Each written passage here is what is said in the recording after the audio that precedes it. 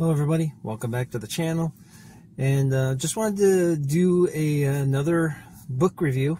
And for this book review, it's going to be Thunderball.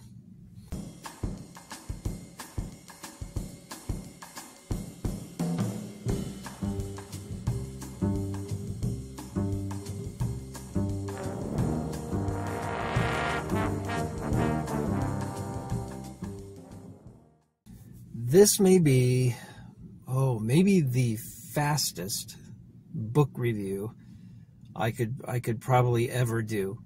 I forgot to look up when was Thunderball published versus when did they start making James Bond movies. The reason why I feel like this is an important question is because in reading Thunderball, it is like watching the movie. So I know on some book reviews I've said, oh, this was really close to the book. This one was as close to the book as any of the movies I've seen. This is almost identical.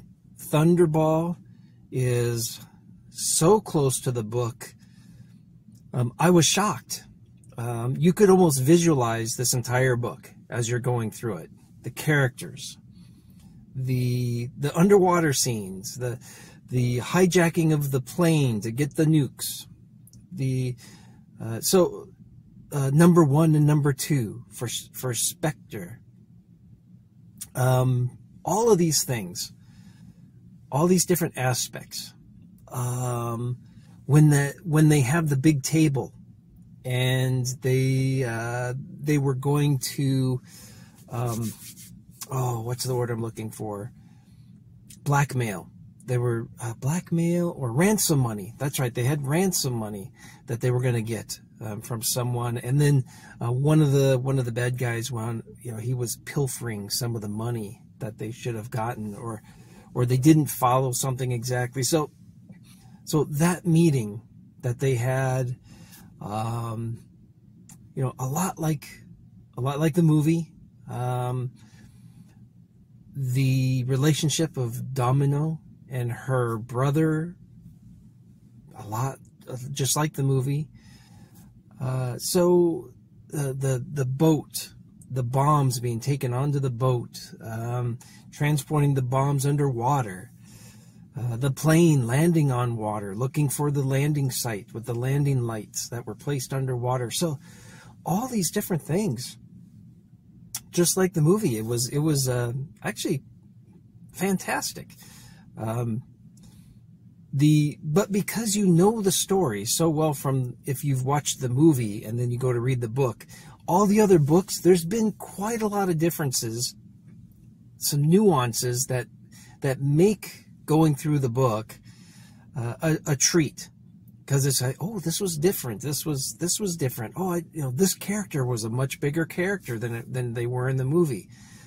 No, I mean, this really no surprises, no big changes to this one. So,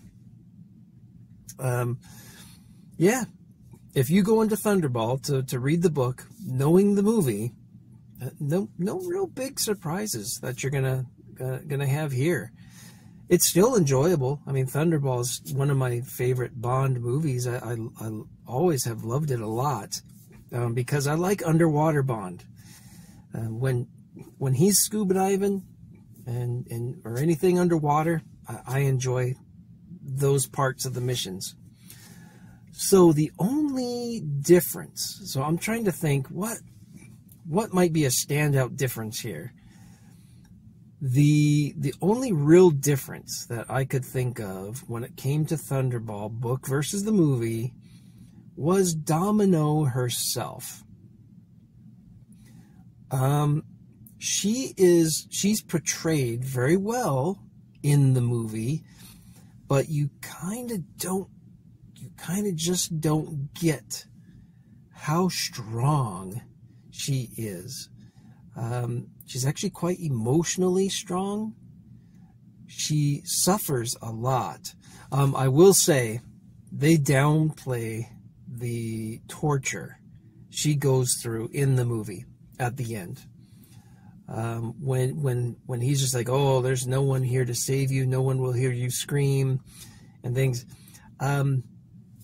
She gets burned pretty bad. She gets burned up pretty bad in the book. And so she really suffers. But Felix Leiter, he's in the book, just like in the movie. They go in the helicopter. They find the landing site. They find the abandoned plane. They shoot the shark to keep the other sharks distracted while Bond dives down and discovers the plane. Very, very much, book, movie. I mean, a lot of the dialect is the same. That's why I asked the question. Because as I'm going through the book, I'm thinking, he wrote this. It sounds as if he wrote this with a movie in mind. Because sometimes you can tell someone's writing a book to write a book. But sometimes when you're reading a book, it almost sounds like they wrote this as if they were making a movie. So Thunderball is written like it's going to be and is in, line to be a movie. That's how it reads. Anyway, Domino suffers greatly in the end. She's in bad shape. The movie ends a little bit differently. And in fact, it's kind of a very nice, tender ending. And but Bond is right on point with this one. Bond was more like the movie Bond in Thunderball than in previous books. Previous books, he seems to read slightly a little bit of a different, darker character than in the movies. But in Thunderball, he's written almost just like you would see Bond in a movie. So, yeah, I'm wondering if this was written as Bond movies were being made. I don't know. I'm going to have to look at the dates. Maybe once I look it up, I'll throw a little text up on this video, and we'll see. But anyway, Thunderball. It's a good book. It's another good Ian Fleming book.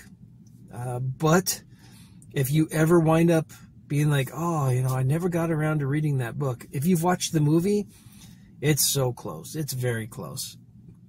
Anyway, I hope you enjoyed this book review, and next month will be the next Ian Fleming book. We'll do a book review of that one too.